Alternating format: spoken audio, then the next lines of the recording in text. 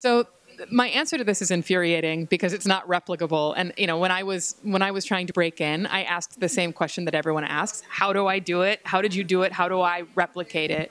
I was, working my non-industry day jobs and writing my own stuff. And I got a call from a friend of mine who was working in casting on Mad Men.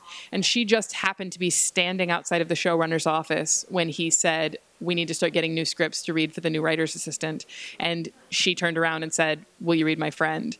And so she called me. I was living in New York. I had left LA to just go, work my crappy day jobs and write. And she called and said, would you consider applying to be Matt's writer's assistant? And at that point, I had been, what I like to say, in the wilderness for 6 years. And it was so shocking to me of the idea of it finally happened. I think I had just maybe the day before written off that it was ever going to happen. And then this phone call comes and he wanted to read 2 original pieces of material. And that's where I felt validated in having continued to write, though no one was reading it, because I had 2 new original pieces of material to send. And I got the call that he wanted to interview me, and I was living in New York.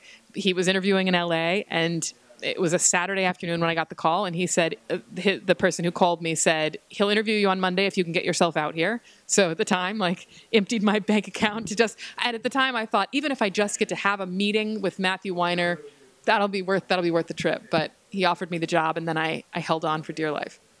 I took a bit of a risk on one of them. So I had the person who called me, Erin Levy, actually, who had been a writer's assistant on the show and then had moved up through the ranks. She was helping source writer's assistants.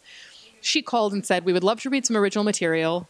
Matt likes surprising stories.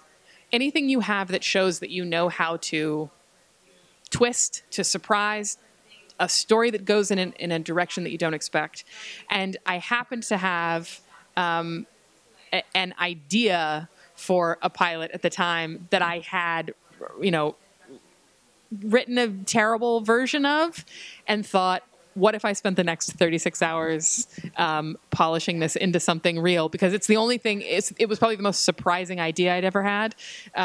So cranked it into shape, which was a bit of a risk, but got it there. And then I also I had half hours. At the time I was writing a lot of half hours, and I knew that Matt had been a comedy writer.